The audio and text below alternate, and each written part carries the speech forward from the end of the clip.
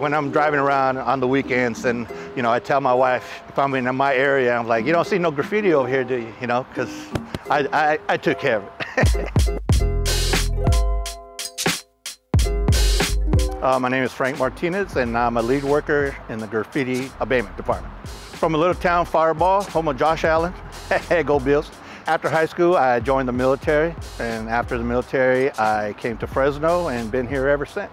We're the Graffiti Abatement Program, and so what we do, citizens of Fresno, property owners, business owners, they could either call the call center or they use a Fresno app to report graffiti.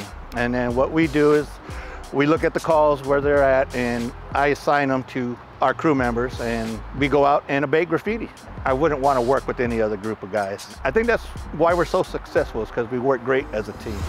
So we do a combination of painting and pressure washing. So if a building hasn't been painted or a block wall or sidewalks, curbs, then we pressure wash those things. And then our trucks are equipped with 7 different colors of paint. So we try to match the building or the block wall with the colors we have.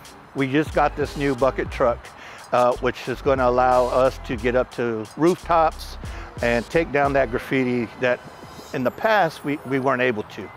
They go out and they talk to the business owners, tell them, hey, you got tagged up high, do you want us to help you out here? And they usually say yes, because they want it gone, and we get it. We can get it done now. I was in the United States Army. The skills and the leadership that I learned while in the military, I kind of bring that to work. I've been in the military for 22 years. I've always given to public service, and I just got to keep that back in my mind, why I'm doing this, for my family, for my grandkids, for citizens of Fresno. So I just give it my all every time I go out.